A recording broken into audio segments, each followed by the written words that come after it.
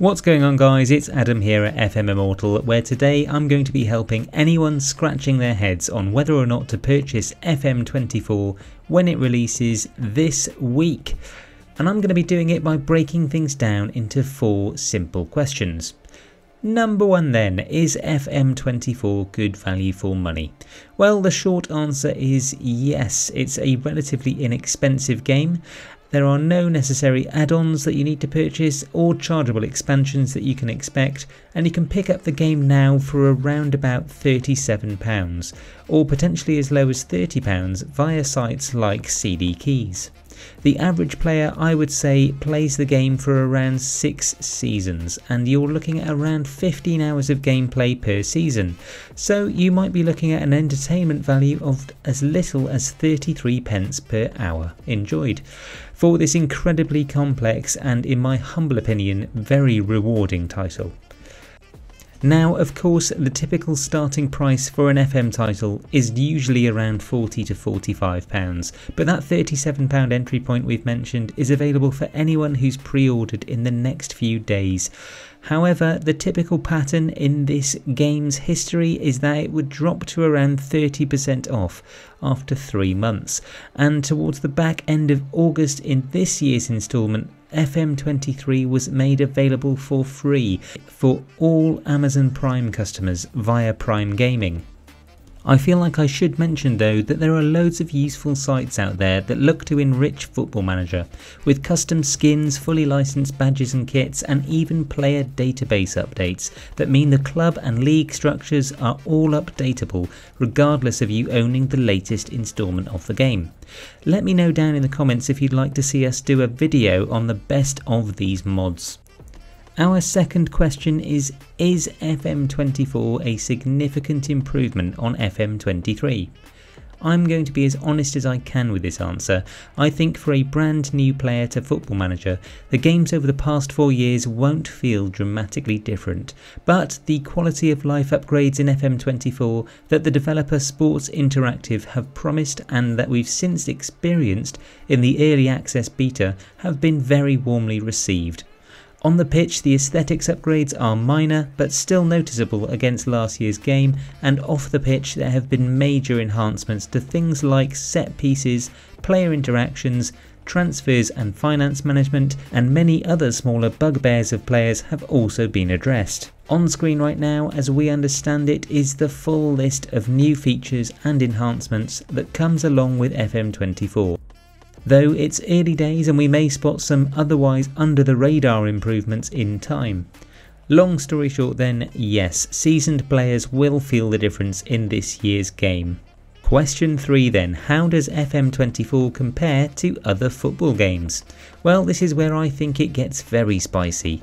Now, presumably, if you're wondering whether or not to buy Football Manager, I'll take it that you are already a fan of football and football games. Perhaps you've even played a previous instalment of Football Manager. Well then, let's have a look at this comparison against the market leader for football simulation, and a set of criteria that I'll do my very best not to be so biased about. I'll start by saying that both games are fairly susceptible to scrutiny when it comes to how similar they appear to the previous year's instalments.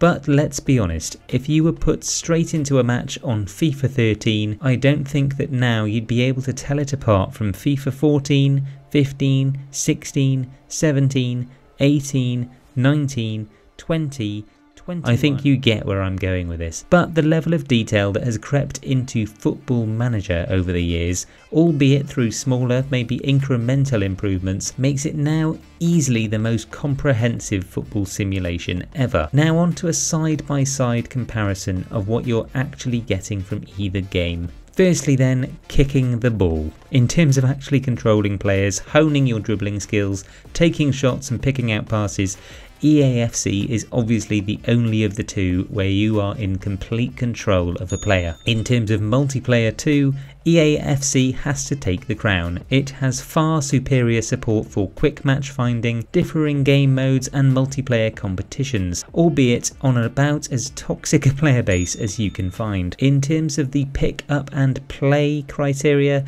again EA FC is fairly seamless when it comes to getting instant play on the go. But I have to say, Football Manager is unique in the sense that you can almost always have it on, dipping in and out as you see fit, so I'm not going to give too much of a bad score against Football Manager here, but I think it's still a win for FIFA. Then in terms of addictiveness, well, Football Manager has to score a 10 out of 10 for me on this one. It's simply impossible to stop playing sometimes, and that's not always a good thing, but it goes to show how good the game is. It consumes you in the right ways but sometimes the wrong, and that's why we're going to let it outscore EA FC here, which we feel is addictive in more of a gambly way if we're honest, particularly with its Ultimate Team game mode and those packs that you have to actually pay for. The next criteria then is witnessing wonder goals. Now a bit more bias is going to seep through here, but it is my humble opinion that after 12 or so hours of matches on FIFA, so let's say for argument's sake 60 matches, you've basically seen it all. Every single type of goal you're going to see in that game has been scored, and everything thereafter is just a different replica. It's not quite like the old days of Pro Evolution Soccer, where there was more fluidity in the ball movement, and the manual shot options that existed in PES for almost 2 decades made it feel like you were still going to see a unique goal with every game you played.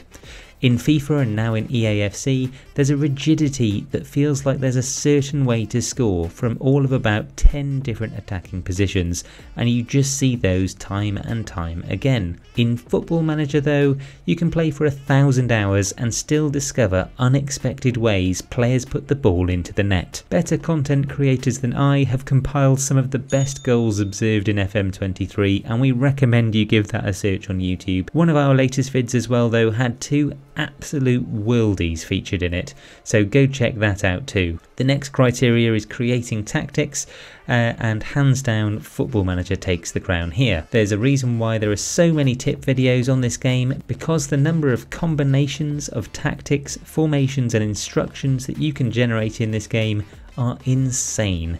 There is so much to learn and so much to explore. On to discovering talent then, and again I think Football Manager is the more comprehensive and rewarding when it comes to scouting, and its new gens that you can discover years into your FM saves are some people's favourite part of the game. It wasn't even that long ago that Sky Sports were using Football Manager to compare signings on transfer deadline day. On to realism and licensing then. Well, EA FC won the battle against PES for 2 reasons. They had incredible multiplayer support and a very polished, fully licensed set of teams, kits and stadia. Football Manager may not have every single entity licensed upon purchase, but it is very much achievable when you know where to look.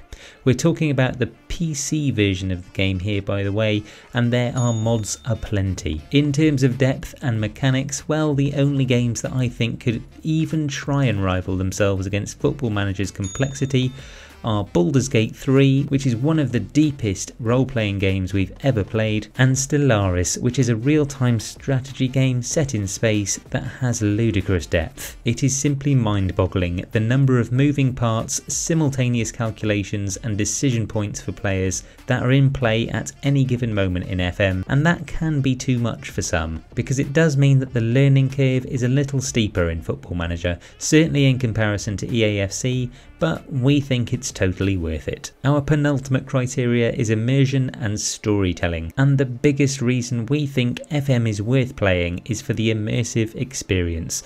The stories the game can weave are just fantastic, and you are guaranteed to be gripped by local derbies, clashes with rivals, and the build-up to cup finals, plus the legacy that you can create for not just yourself but your club. I think I've fallen in love with 3 very random teams in the last 5 years, and I don't think that would have happened if all I played was EA FC. But I will say this, EA FC has some great multiplayer experiences that can grip you too, and I'd give a special mention to the Pro Clubs game mode, which can be excellent fun with friends, but you can't beat FM for football immersion. And last but not least, which game scratches that football itch more? Well, again, I'm going to try and be fair here, and I think it depends on how you want to enjoy a football game. I'm going to give both games 8 out of 10 here, because I think they both lack in that complete experience. If you could jump into a player's shoes in Football Manager and play out a single game like you might as a single player in pro clubs in EA FC, perhaps that would become the be-all and end-all of football video game experiences, but make of this what you will. I've obviously got some underlying resentment in me that EA FC's success meant that Pro Evolution Soccer met its downfall. I still maintain that overall, certainly for older video gamers anyway, Football Manager edges it on the overall enjoyment levels. But what do you think? Do you prefer one over the other? Perhaps you enjoy both, but for very different reasons. Let us know down in the comments, because we are always trying to learn more about this community. But on to the last question. Will I enjoy Football Manager? I think that summarising the previous answers we run through, you can get a lot of enjoyment out of FM24. I think that if you are a big football fan, you're guaranteed to love Football Manager once you get up to speed with how to play the game. You can even watch us set up the game properly and take all the right first steps in FM24 in these 2 beginner's guide videos if you want. However, I don't think that our answers about value and playing time, or the improvements in this year's game and how it fares against the likes of EA FC quite cuts it for whether or not FM is for you. So I'll say this. If you're still on the fence, the best bit of advice I can give you is to immerse yourself in the FM community, whether that's on YouTube, TikTok or Twitter. Obviously I'm going to recommend that you follow FM Immortal, but we'd say that it's also worth following others like Zealand and FM Scout, and you'll have plenty of gameplay run-throughs as well as funny and informative videos to then support your decision. Ultimately though, unless you like the idea of creating a legacy at a club, delivering a tactical masterclass, or scouting and negotiating transfers for hidden gems, you're probably better off scratching that football itch with EA FC. That'll do it for today's video though folks. Do drop any questions that you may still have for us down in the comments and we'll always try to reply. Hope you have a better idea now as to whether or not Football Manager is for you, and if it is for you, we hope to see you again soon on the FM Immortal channel. And if Football Manager isn't your cup of tea, why not go and check out Flak Cannon Gaming for reviews, tips and gameplay footage of loads of different games, from PUBG and other FPS games to RPGs, RTSs and everything in between. Until next time though, have a great day and we'll catch you soon. Adios.